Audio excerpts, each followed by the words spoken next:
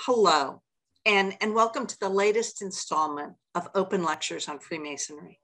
I'm Susan Mitchell Summers, Professor of History at St. Vincent College in Latrobe, Pennsylvania. This is the last lecture of 2021, and good riddance, I think, right? And we already have a very impressive roster of both familiar and new lecturers lining up to edify and entertain us all in 2022. Thank you for your participation and your support. There'll be time at the end of the lecture for questions and answers. And if you have questions at any time, please enter them into the chat function of Zoom.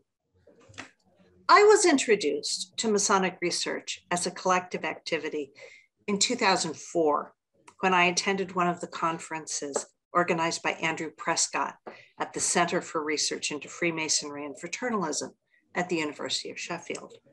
The first person I met at the hotel after schlepping my way from the train station on a damp November day was the late but eternally memorable Michel Brodsky, who gave me fair warning of the many strange and engaging characters I was about to meet. He was not wrong. I entered the labyrinth of Masonic scholarship at a time when archive doors were opening to non-Masons, enabling and encouraging academics to share in the joint effort, still ongoing, of sorting fact from pious fiction and teasing out the myriad threads of Masonic history, evolution, culture, and influence. It was in many ways a magical time during the 1990s and the first decades of the 21st century, when the elder generation of Masonic scholars, most of the members of the craft, opened themselves to sharing what they had learned and passing on questions that still challenged them. This generosity of spirit was most apparent to me at the comfortably small conferences held at the Canterbury Masonic Research Center in the leafy London neighborhood of Islington, where scholars of all disciplines and formations gathered beneath the richly decorated plaster ceiling of the great chamber, emblazoned with the year it was done, 1599. If the presentations did not engage your full attention, perish the thought, you could gaze up at the patterns framing heroic portraits of Alexander the Great and Julius Caesar and other worthies. Canterbury House and the adjacent beacon of Bacon's Tower drew an amazing mix of students, academic and Masonic scholars, and curious neighborhood folk who defied description. This is where I first met today's speaker, Rob Collis. You wondered when I'd get around to him, didn't you? An Englishman by birth, Rob is married to a Russian scholar and currently lives in the United States, where he is visiting professor of history at Drake University in Des Moines, Iowa. Rob took his bachelor's and master's degrees at the University of Sussex and his PhD at the University of Turku in Finland. He is impressively published and multilingual, and absolutely charming. He has research interests that range geographically from Russia to Wales, and thematically from 18th century British women's societies to the St. Petersburg Order of the Anti-Sobers, which sounds like a lot of fun. Today's talk is derived from his recent Oxford publication, Initiating the Millennium, the Avignon Society, which he co-authored with Natalie Bayer. It gives me great pleasure to introduce Rob to this audience, and you're all in for a real treat. But before the treat, we have just a moment of observance. Cecile, could you? Yes, right. Well, thank you very much, Susan. And yes, I'm very sad to announce the death of a friend who was a scholar of Freemasonry. And when I say scholar of Freemasonry, you see, he was not an academic, but he really developed this personal interest in Freemasonry, Jean-Charles Nair. Jean-Charles Nair wrote extensively on Freemasonry and symbolism. And he was really adamant that all scholars of Freemasonry should retain a critical distance. And even though he was a dedicated Mason, he always retained that critical distance, you see. And therefore, when he discussed symbolism, he always said, well, look, symbols are tools. We should not be simply obsessed by symbols. We should really retain this critical distance. And so he actually took part in a lot of symposiums on Freemasonry, and he became a member of the list quite late when I asked him to join, and therefore Andrew Prescott was really also pleased to have him on the list, I know. And what I just want to say is that he belonged to this generation of historians of Freemasonry who really wanted to share everything they had. And so every time he found archives, you know, or something really useful and new, he shared it, right? He let me know. And I think that was, well, that was something. So thank you very much for allowing me to say a few words about him. And let me tell you that I'm really very happy to listen to Rob today, because I was also there when I met him at Canonry Center several years ago. And I was very grateful because he also took part in this dictionary that we all worked for, a biographical dictionary. So many thanks. Rob, I think it's your turn. I'll unmute myself, and then Okan, I'm just going to put my screen share and get a small PowerPoint presentation up. Can we see the PowerPoint? Yep, good.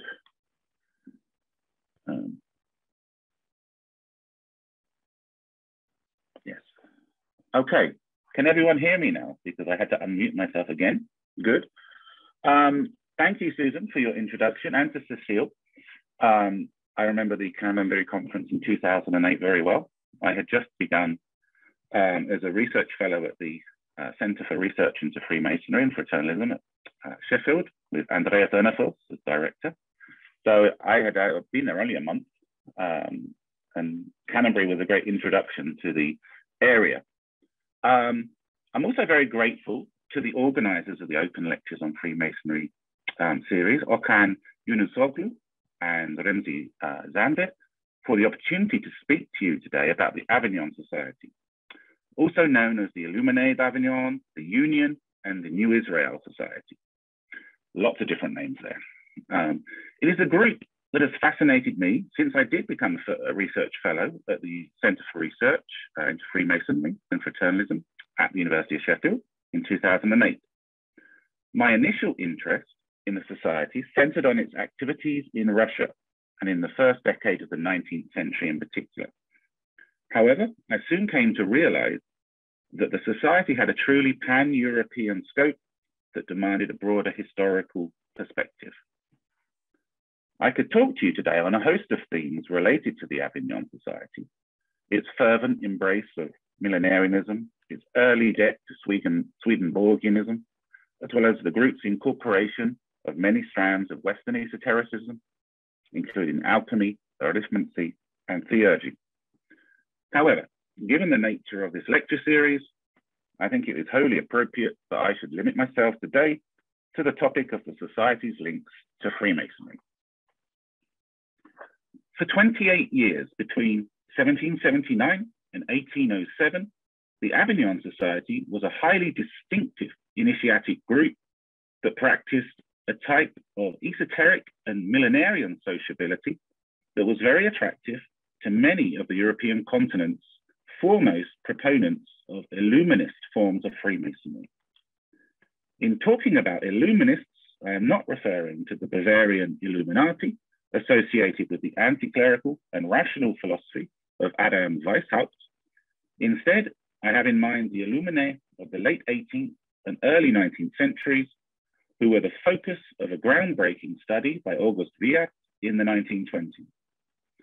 As highlighted by Viat, exponents of what he called Illuminism never formed a united group, but merely shared common characteristics, namely a pre-romantic fascination in occult philosophy, theurgy, and millenarianism.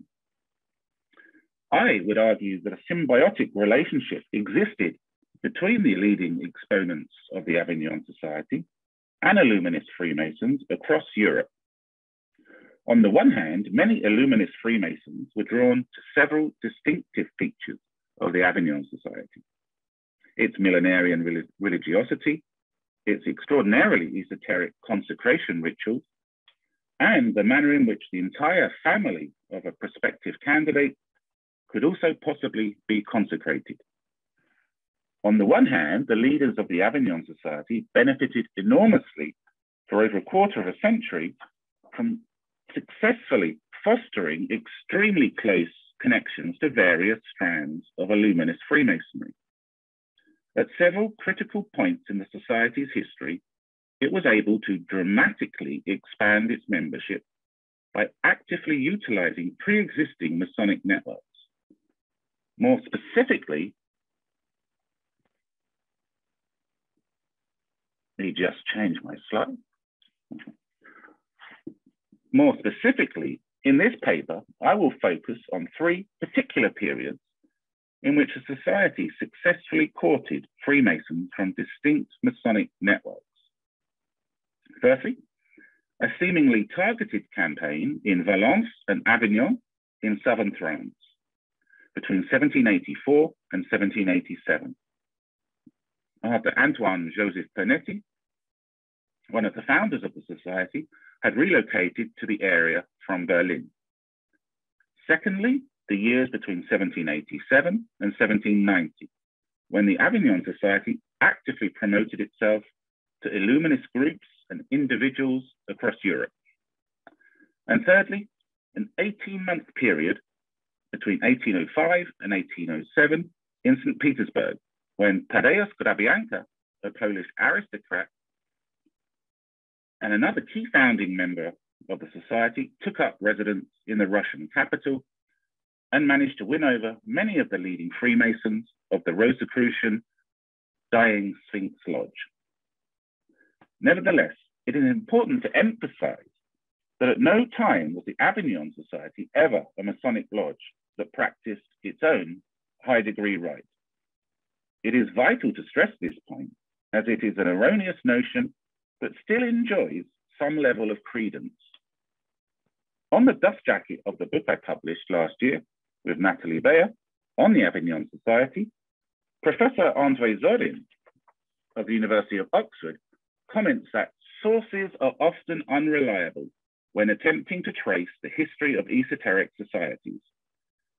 This statement rings very true in regards to a great deal of secondary source literature on the Avignon Society in general, and more particularly on the links it had with Freemasonry. One need only type in Illuminés d'Avignon on any web browser to see the resilience of the myth of the Avignon Society being a distinctive Masonic lodge. The first hit takes you to the Wikipedia entry on the society, which begins by declaring that the Illuminés d'Avignon is the name of a Masonic lodge that was founded in Avignon in 1784 by Pernetti.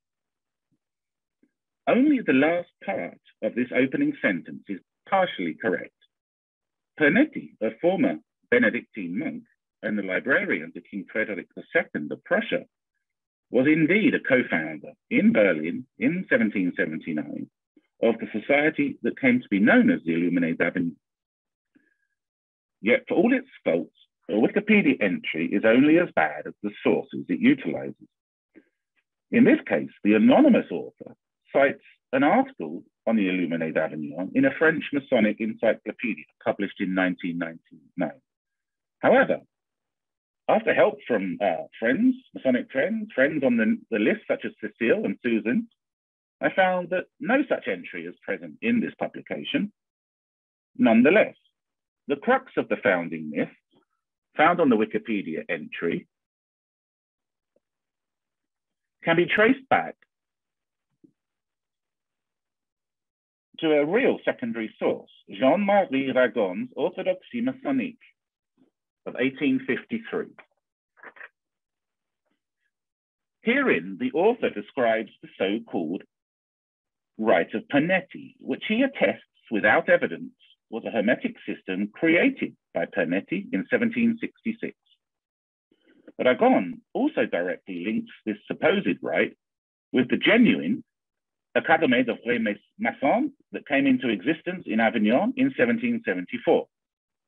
Indeed, he published the ritual of the Vrais Maçons degree, replete with hermetic and alchemical symbolism. This claim and the accompanying description of the ritual was repeated almost verbatim by Joly Bricard in 1927 in his influential work on Pernetti and the Illuminés d'Avignon. The enduring appeal of Bricard's work is testified by it appearing as the second hit on web searches for Illuminés d'Avignon. The Ragon narrative may well remain seductive, but it tells a will-o'-the-wisp story that lacks any firm substance. According to Ragon, the key protagonist in this narrative, Pernetti, was an active and pioneering Freemason in Avignon in the mid-1760s. In 1974, Robert Amadou stressed that it was superfluous to point out all the errors and legends in Ragon's thesis. 2 decades later, the eminent Masonic scholar Pierre Mollier found proof that Pernetti is recorded as being a Freemason of the Royal York de l'Amitié Lodge in Berlin in 1782, but added that in his search for secret divine knowledge, the famous Benedictine seems to have preferred the Swedenborgian circles rather than the lodges. In addition, a number of scholars, including Jan Snoek, who we have the pleasure of his company today at my talk, have poured more cold water on Ragon's narrative. First, there is absolutely no evidence that Pernetti was even in Avignon in 1766, let alone that he was a member of any Masonic lodge in the Papal Enclave at this time.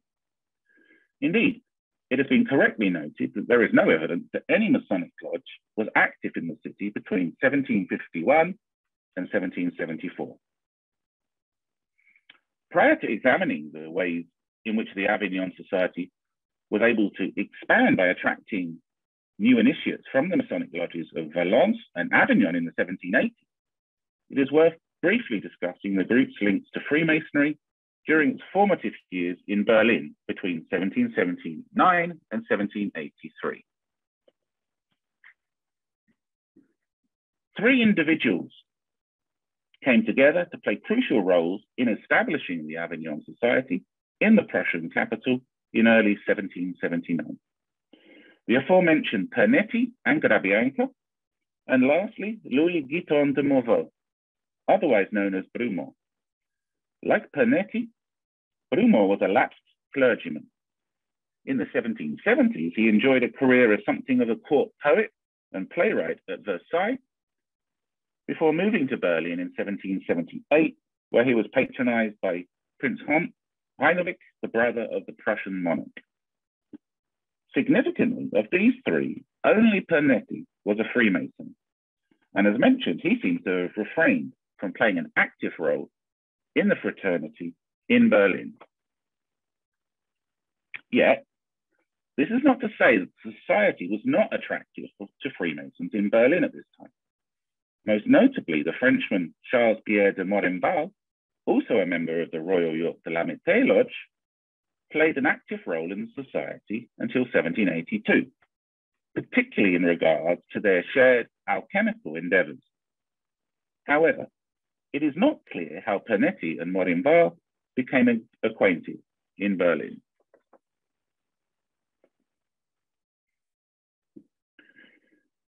It is not until Pernetti relocated to Valence in the south of France at the end of 1783 to be near his brother and his family that we are able to discern a much clearer picture of how Pernetti utilized associational networks to effectively establish a new cohort of Illuminés. On taking up residence in Valence, Pernetti did not join any lodge in the town. Instead, he devoted his energy to helping establish the Society of Academics, the Société Académique et Patriotique de Valence in 1784. Pernetti was elected the vice president and secretary of the society on its foundation, and for around 3 years, he played a very active role in promoting its associational and intellectual culture. It is no coincidence that all 4 of the new initiates into the Illuminés d'Avignon in 1785, François-Louis de la Rachadier, Antoine Etienne Bouche, Claude-François Delhomme, all of whom were physicians, and Thomas de Rosier, a captain in the Royal Engineering Corps, and the son-in-law of Pernetti's brother, were also founding members of the Société Académique et Patriotique. Thus, the academic society's learned form of sociability proved a conducive recruiting ground for Pernetti. Moreover, the associational culture of the academic society overlapped with the area's Masonic networks of sociability. Significantly, only Richardier appears not to have been involved in Masonic life in Valence or Avignon. Both Delhomme and Rosier were prominent members of La Sagesse Lodge in Valence, with the former fulfilling a variety of roles from 1774 and the latter being Venerable Master in 1783. In many respects, the Masonic credentials of Bouche were even more noteworthy.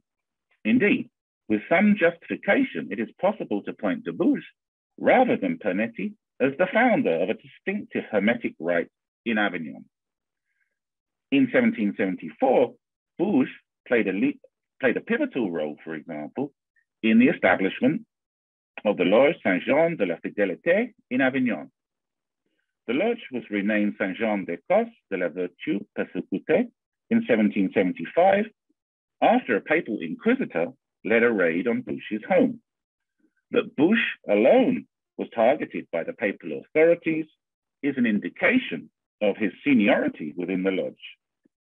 Moreover, as Thierry Zacon has noted, Bouche was the central figure at this time in the creation of an academy of true Masons, which he argues resembled the model of a Rosicrucian college in that it seems to have been solely established to further the study of alchemy in particular and occult philosophy more generally.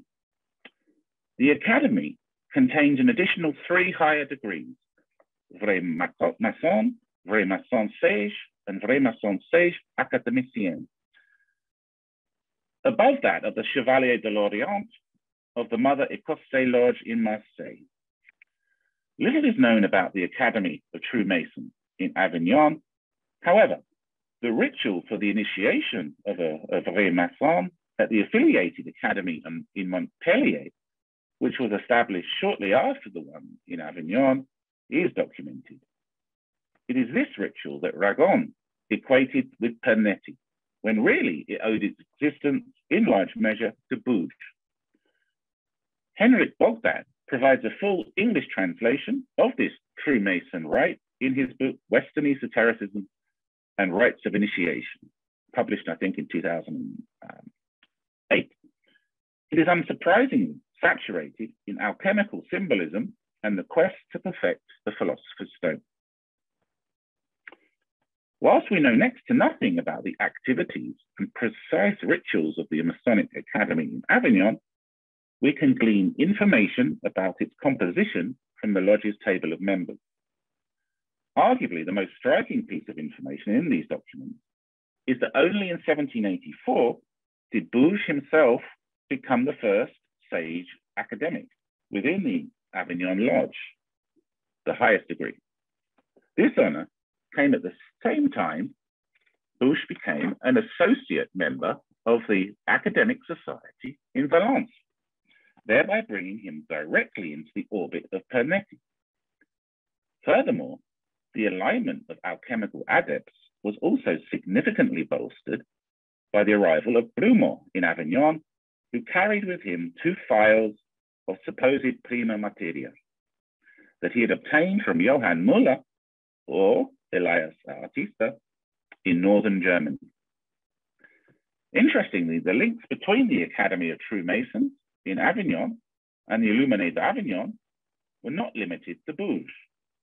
In 1786, for example, Bouche was joined as an Illuminé by Jean Agricole Leblanc, who at the time was the only sage True Mason in the Avignon Lodge. This made Leblanc the second most senior member of the Masonic Academy, and thus evidently a candidate deemed worthy of being privy to the esoteric knowledge of the Illuminés. Thus, until early 1787, Pernetti oversaw a limited but effective recruitment campaign for the society he helped to establish in Berlin. He did this via the overlapping associational networks, which centered on the Academic and Patriotic Society in Valence, but radiated out in the local area to include eminent and Illuminist-minded Freemasons. Pernetti was helped for several months in 1784 and 1785 by the presence of Brummel in Avignon, whose passion for alchemy was also a factor in promoting new adepts. However, Brummel would have been preaching to an empty church without Pernetti's ability to gather together a small flock of new disciples.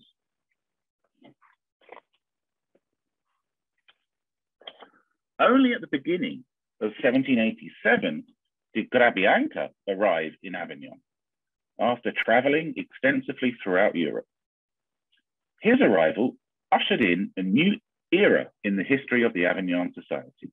It marks the beginning of the era of the 7 brothers: Grabianca, Pernetti, Bouche, Richardier, Delhomme, Leblanc, and Joseph Ferrier, from Arles and a lawyer. 3 of whom, Bouche, Delhomme, and Leblanc, were prominent local Freemasons. Whereas Pernetti had been content to enlist new members from local associational networks, the arrival of Grabianca led to something of a targeted publicity campaign, in which letters proclaiming the existence of the society were sent to a host of like-minded individuals and societies across Europe. Grabianca was the primary dynamo behind this effort. His aim was not simply to inform peers about society, but also to invite them to join the group in Avignon. If one judges the success of this campaign by the number of Illuminists that flocked to Avignon between 1787 and 1790, then it was a resounding triumph. Among the most notable Masonic visitors to Avignon at this time, for example, was the Saxon Carl Friedrich Tiemann, the Russian Sergei Ivanovich Plisheyev, and the Swede Gustav Reuterholm. Tiemann, the subject of a recent magisterial biography by Antoine Fevre, visited the 7 brothers in Avignon as early as October 1787, after receiving a personal letter from Grabianca earlier in the year. In a letter to Jean-Baptiste Villemotz, written whilst he was still in Avignon, Tiemann proclaimed that, and I quote, "In the sincerity of my heart, I have never seen anything greater, which bears more of the imprint of a higher vocation."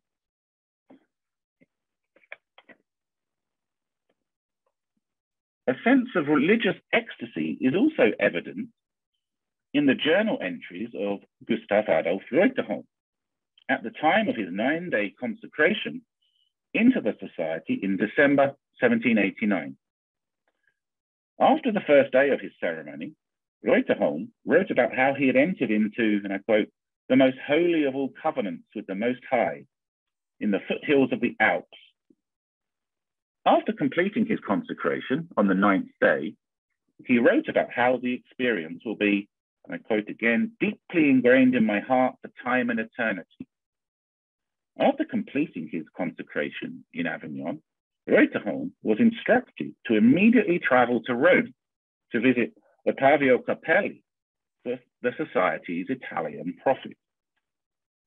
The day after first meeting Capelli in Rome, on January the 19th, 1790, Reuterholm wrote to Duke Karl of Södermanland, the head of the Swedish Rite in Stockholm. In the letter, he describes how he was commanded to, and I quote again, to staff myself with hope, faith, and steadfastness, and then to travel to Rome in order to receive the light. Fascinatingly, Reuterholm perceives his physical and spiritual journey through a Masonic lens. He wrote about how he obeyed and passed through the entire allegories of the Black Degree. Through all the atrocities of the earth, he wrote. He continues by describing how he sought often with agony, with the cold sweat, with anxiety, until he finally found the promised supreme master and won the acacia. It is telling that Reuterholm envisages his own journey from Avignon to Rome to see Capelli as redolent of the trials endured by a Masonic candidate during the Black Degree ritual, that is, the fourth degree in the Swedish Eklef ritual. Reuterholm's journal also documents the extent to which the Avignon's own associational network had expanded beyond Avignon and Valence by the autumn of 1789. Reuterholm had arrived in Paris in October 1789, where he quickly became acquainted with William Bouche, an English wine merchant and prominent Freemason. Bouche played a critical role in facilitating Reuterholm's initial contact with the Avignon Society. The day after dining with Bouche in Paris, Reuterholm wrote to Grabianca in Avignon, requesting admittance to the society so as to share in the sublime knowledge that the most merciful Father has allowed in your sanctuary. It should be emphasized, however, that Bouche was far from being a mere intermediary. This is evident in a journal entry penned by Reuterholm 9 days after his initial meeting with Bouche. Several meetings had taken place in the intervening period, but on this evening, the Swede described a gathering of all of this sect, members or at least admirers of the society in Avignon. This took place at Bouche's home. In other words, Bouche was at the head of an active Parisian circle of the Avignon Society. Bouche not only played a pivotal role in Paris, but also in London, as it was he that liaised with figures in the English capital, including Benedict Chastani, who Susan has talked about. Last year, I believe, or this year, was it? I forget. Earlier this year, I think. Moreover, archival documents attest that Guillaume de Paul was at the head of a branch of the Avignon Society in Marseille in the late 1780s. De Paul was a leading Masonic figure in Marseille in the 1780s and was a member of the Saint-Jean-de-Cosse Lodge in the city. By July 1788, de Paul, for example, had already successfully nominated 4 candidates who were admitted to the Avignon Society. What is more, he did not simply nominate prospective candidates, but also received preliminary instructions from the 7 brothers in Avignon as to how to prepare them. The years between 1787 and early 1790 can be viewed in many ways as the golden era of the Avignon Society. The 7 brothers oversaw a rapid expansion of the society in Avignon, whilst Capelli, as the group's prophet, remained in regular communication from Rome. The advertising campaign unleashed by the 7 brothers in early 1787 undoubtedly put the society on the Illuminist map, so to speak. However, the 7 brothers also expanded their society by tapping into pre-existing Masonic networks, as they had done in Valence and Avignon in the early 1780s. By 1788, for example, They could rely on De Paul in Marseille, Bouche in Paris, and Chastanet in London as key Masonic advocates for the society. Events transpired in 1790 and 1791 to reduce the Avignon Society to a much diminished rump. First, Avignon was rent asunder by the seismic events, the French Revolution, unfolding throughout France. Second, Ottavio Capelli was arrested in Rome in September 1790 and was consequently sentenced to 7 years imprisonment by the Holy Office in November 1791. Members of the society were divided over whether to renounce the Italian as a false prophet, and so consequently a schism occurred with Richardier and Ferrier, 2 of the 7 brothers, not willing to abandon Capelli. Despite hardened circumstances, the Avignon Society continued to function in the city until October 1799, when meetings were suspended and never resumed. However, the society was to enjoy an Indian summer of sorts in St. Petersburg in Russia between 1805 and 1807, with Grabianka at the helm. The Polish nobleman arrived in the Russian capital in August 1805, and over the next 18 months before his arrest, at least 60 new members were initiated into what had become known as the New Israel Society. How can one explain the appeal of the New Israel Society among the Petersburg elite in the early 19th century?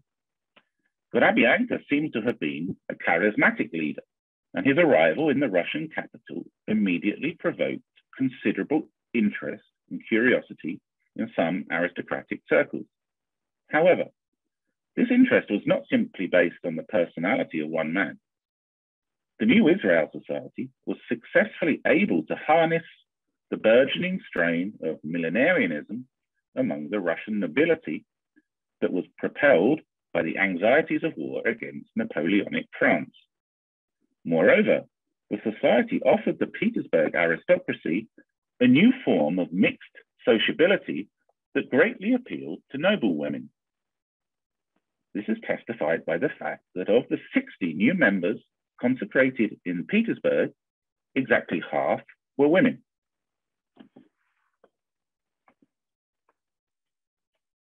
Last but not least, the New Israel Society managed to win over many members of Petersburg's leading high-degree Freemasons after Grabianka's arrival in 1805. However, the groundwork for tapping into this rich reservoir of recruits actually began in August 1802, when Baron Louis Lefort, the Chancellor of the Avignon Society and a Mason of La Candeur Lodge in Strasbourg, arrived in Petersburg. He soon became the governor to the children of Natalia Plesheyeva, the widow of Sergei Plesheyev, the first Russian member of the Avignon Society. He was consecrated in 1788, and a leading Freemason in Petersburg. This turn of events was extremely fortuitous or an inspired move. The latter seems more likely. Plesheyeva provided a very sympathetic base for Lefort. Furthermore, her home was also the residence of Alexander Linivsev, who had been Plesheyev's closest friend and a fellow Mason of some repute in the Russian capital. Thus, Lefort was able to cultivate connections to Petersburg's Masons through Linivsev in advance of Grabianka's arrival in the city. It is no coincidence that Linivsev was the first person to be consecrated into the New Israel Society shortly after Grabianka reached Petersburg. In March 1807, Alexander Lapsin, the founder of the Rosicrucian Dying Saints Lodge in Petersburg in 1800, wrote that all local brothers joined the New Israel Society, following behind Alexander Linivsev. Lapsin initially remained aloof, despite being encouraged to join the New Israel Society by several fellow Masons of the Dying Saints Lodge. However, as Labzin himself wrote, his reticence dissolved when he realized that those remaining loyal to him were wavering.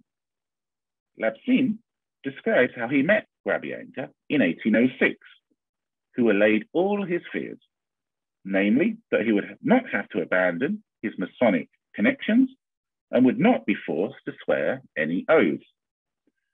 He was subsequently consecrated into the New Israel Society in December 1806, alongside 4 other members of the Dying Saints Lodge, and along with his wife.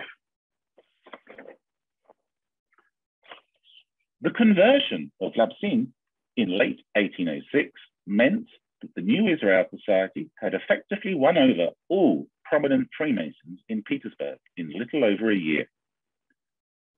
Yet the speed and extent of this success may have been the undoing of Grabianka and the society he led.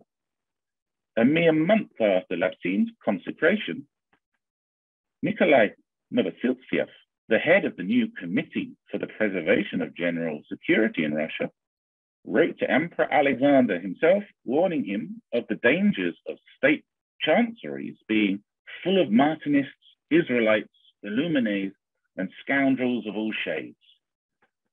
According to Novosiltsev, these scoundrels were agents of the insidious French government.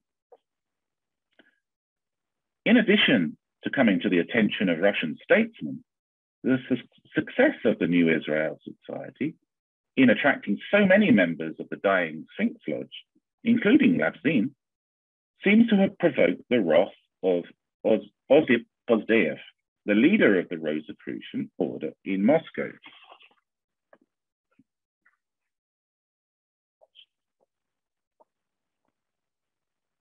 On hearing of Grabianka's death in October 1807, Pozdeyev could not help gleefully chastising his fellow brothers in the capital. He wrote, "The messieurs from Petersburg who rushed headlong to him are now saying, as I hear, that he himself was obviously deceived. But before they were talking about him as if he, like Jesus, has all the godly gifts. They had so much enthusiasm." Labzin continued to remain loyal to Grabianka after his arrest in February 1807, which was a clear frustration to Pozdeyev. Interestingly, 2 leading Russian Masonic scholars, Andrei Serkov and Yuri Kondakov, both claim that Pozdeyev may have played a role in Grabianka's arrest. They point to the fact that the chief interrogator of Grabianka, Alexander Arseniev, was a close acquaintance of Pozdeyev and a fellow Rosicrucian. It is impossible to ascertain whether there is any truth in this accusation, but what is clear is that Pozdeyev detested Grabianka and what he referred to as Grabianism. The degree of animosity expressed by Pozdeyev may have been exceptional, but it does articulate a key dilemma faced by the Avignon Society throughout its existence. In utilizing Masonic networks and deliberately courting Masons, the leaders of the Avignon Society continually risked overstepping associational boundaries. For Freemasons like Labzin, this helps to explain his initial hesitancy in joining the New Israel Society. It also explains the wrath of Pozdeyev, whose loyalty lay squarely with the Rosicrucian order. For him, Pozdeyev, the New Israel Society was a dangerous deviational sect. Nevertheless, it should also be borne in mind that Pozdeyev's hostility stands out precisely because it was extreme.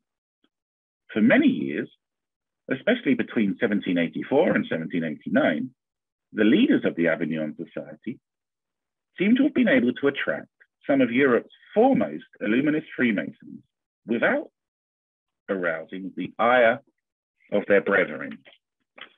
And with that, I conclude. Thank you very much. Thank you everyone for listening. I will stop the PowerPoint too. Very good. All right, it's time for questions. If you, Okan, I don't see anything in chat. Are we waiting for? Because there's nothing on the chat, Susan. Unbelievable. So if we could not focus on me and instead open it up a little bit and see if we can get most of the people on the screen or a lot of people on the screen. Yes, Cecile, you have a question.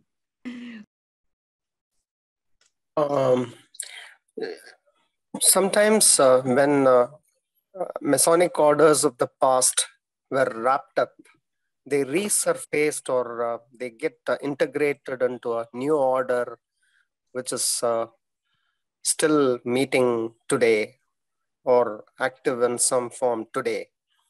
What was this order about, and what were their rituals like, and do you see any resemblance of their rituals and the theme with any of the orders that are present today?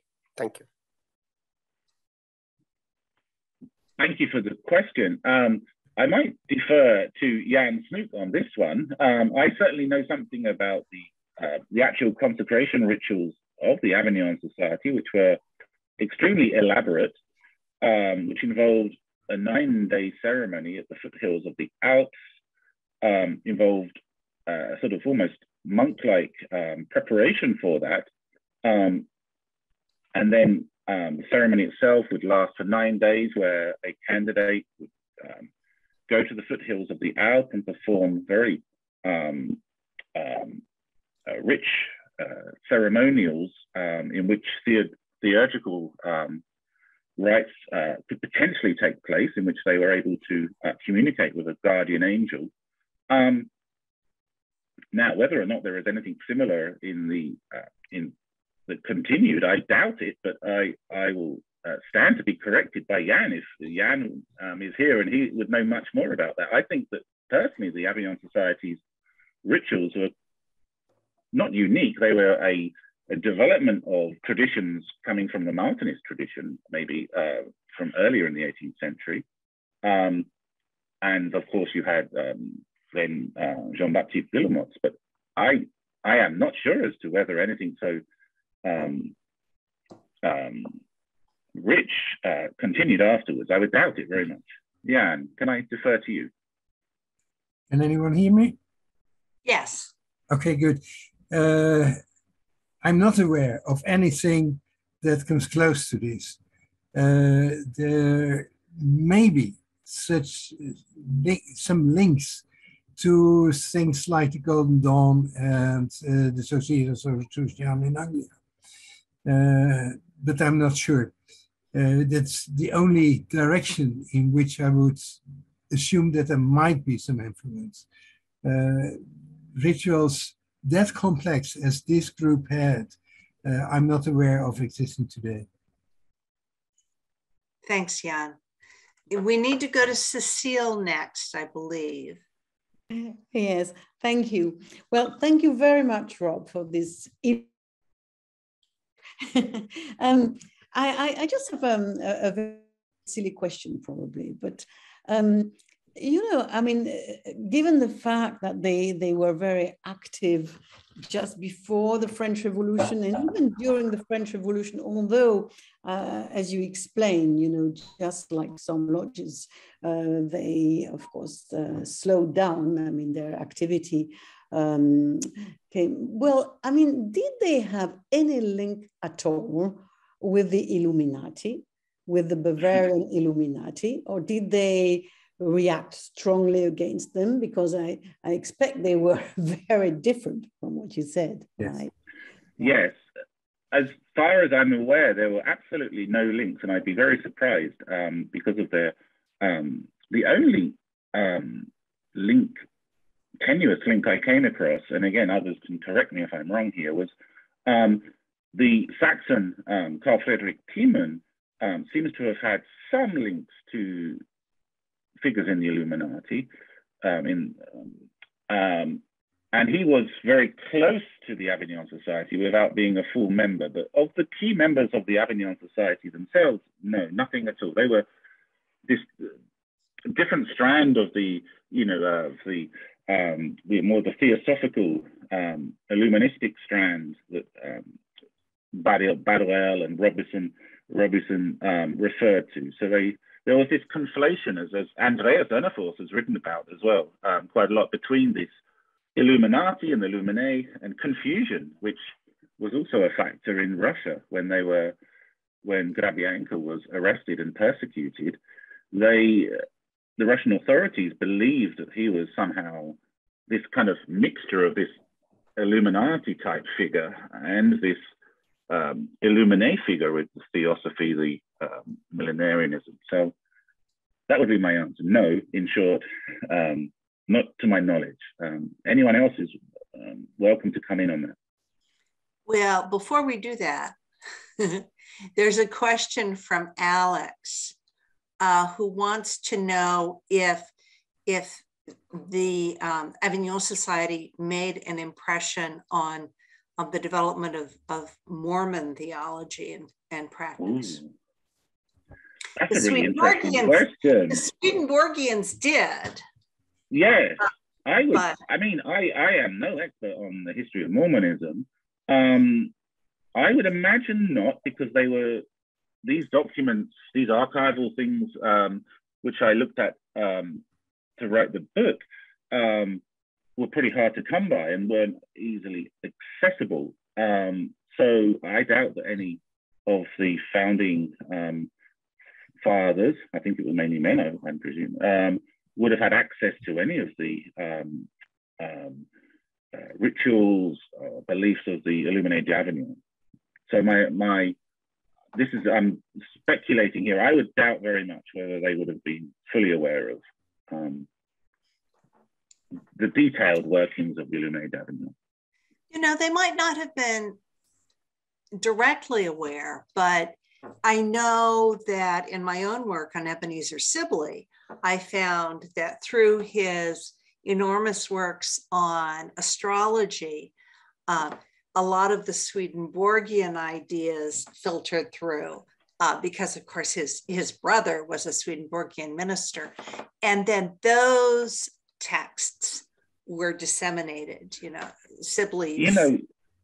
Yeah, and you had Pernetti and Brumo writing early French translations of Swedenborgian works in the early mid-1780s. So the Swedenborgian side through the translations is one area. There could have been a loose influence.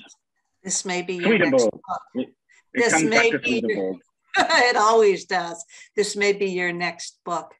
Does anyone have a question? I can only see some people, so if you raise your hand. Sorry, if there's no one, I'll ask my second question. Okay. Okay. And why was it called the New Israel Society? And you were talking about the 9-day ritual by the mountainside, and that echoes with some of the ancient biblical history. And was this something to do with the deeper and unseen layers of Abrahamic mysticism?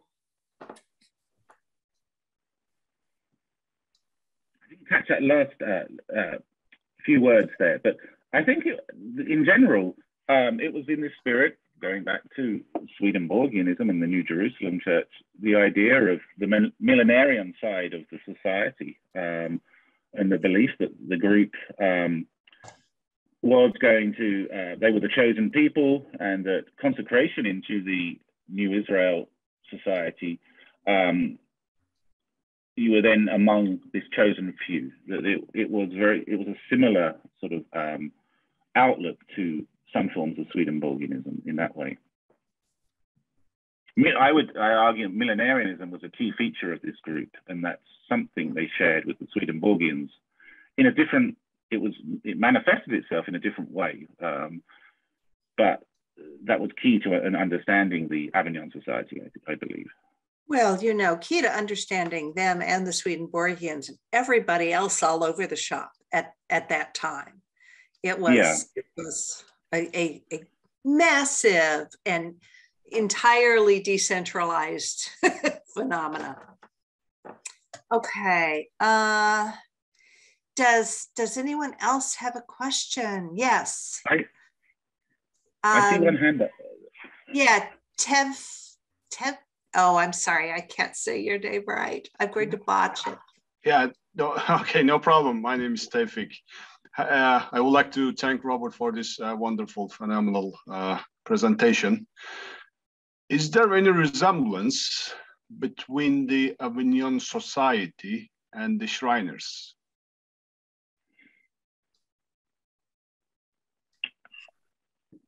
Again, I mean, there's a general. I'm not an expert on the Shriners. I must know about say. the Shriners. Yes, My grandfather was a Shriner. You know, I know the basics about the Shriners, and I would say there's a general. You know, coming out of the 18th century esoteric tradition, but maybe Susan or Jan would know more about the Shriners than me. Well, Jan was shaking his head, but let me just say that I think the Shriners, and Adam, if he's still here, would know. I think the Shriners developed much later and largely as a social club attached to Freemasonry. You know, funny hats and motorcycles and parades and raising money for charity. So yeah, and Jan agrees with me. So Adam's nodding. They open hospitals, Shriners hospitals here in the United States, and they wear fezzes, but I don't believe they go through 9-day consecration rituals, for example, to become a Shriner. But if you go to the Masonic Memorial in Alexandria, you have to take the elevator up to the 9th floor to get to the Shriner exhibit. So maybe the shrine has more in common with the 1870s, late 19th century Orientalism, and also including the Zouaves, who dressed as Arab men in the Civil War. So much more in common with that, and you know, mostly fantasy than anything direct. And I suppose in some ways it goes back to even the Rosicrucian, you know, looking at the Eastern knowledge, you know, this fascination in Eastern wisdom. But there's not so much in that in the Illuminés Avignon. It's not, they're not looking East. They're very much looking at Christian forms of ritual practice and esoteric beliefs, but not really looking to the East at all. So. And their own navels, I think. And they're looking at their own navels. Is there another question? Yeah, Jan. I would like to comment on things that have been said so far. The Illuminati and the Illuminists, so the Bavarians and the Avignons, so to say, shared one thing with actually common mainstream mid-18th century Freemasonry, namely utopianism.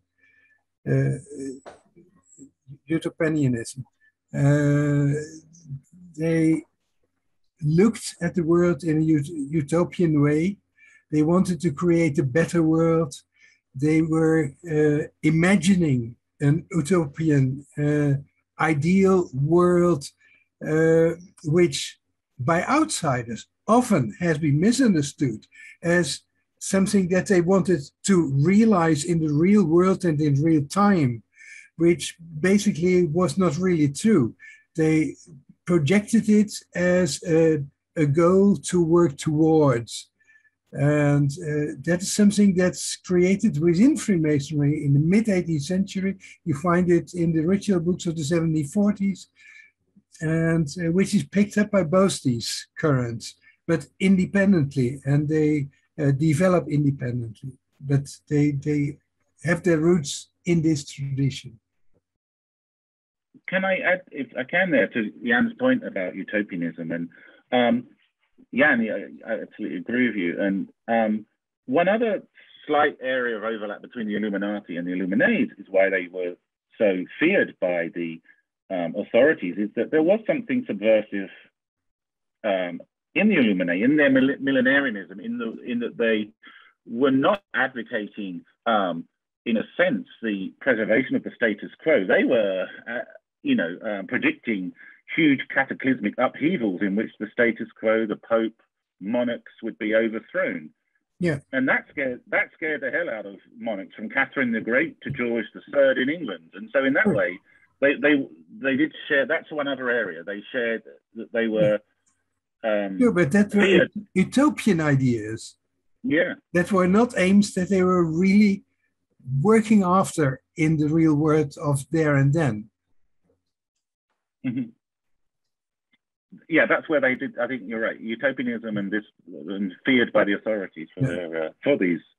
And actually, the French Revolution scared them very much. Yeah. So we have another question. We have lots of questions. Okay, so here's one I'm going to pass over for just a moment on the Illuminati and go on to David's question about to what extent would you consider them as an esoteric learned society? I think he meant learned. Learned. Yeah. I'm pausing for a second. I would, to an extent. Pernetti certainly came through joining learned academic societies in Berlin. He then went to found this academic society in Valence. So I certainly think with Pernetti, he was trying to learn about the secrets of the world and the universe and higher. So for him, I think it varies for individual members within the society. But I think there's an aspect of it within, particularly Pernetti. Others, it was almost like a monastic order for them to belong to. Others engaged in it more for alchemical pursuits. So it was a mixture of all these things, and it could be different things to different members. But I would point to Pernetti as the key figure there for it, representing something of a learned society, separate to the learned society that he created in Valence. It's sort of an overlapping interests in that. Brilliant. Well, I think we're about done. Rob, do you want to say any last? I'm looking at the chat and it's a long, sorry. Sivasu Brahmanian. You asked to elaborate a little more on the difference between Illuminati and Illuminés. We touched on that a bit already, and Jan did as well there. I don't know if that was enough.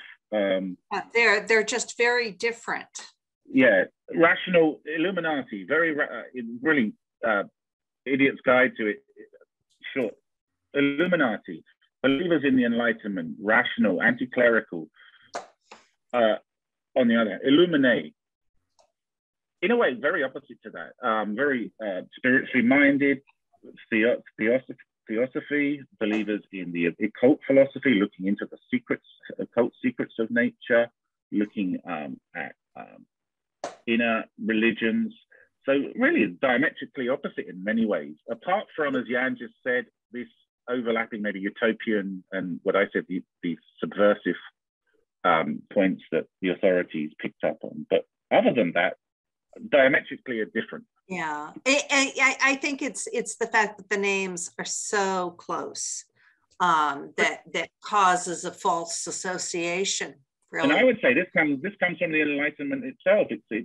People are looking for light in various ways, whether that's through rational enlightenment or other ways. It's a search for the truth and the light and wisdom and illumination or enlightenment. It's all playing on. It's all very close, the language there. I would say that it's confusion of especially in words. French. Yes. Yeah.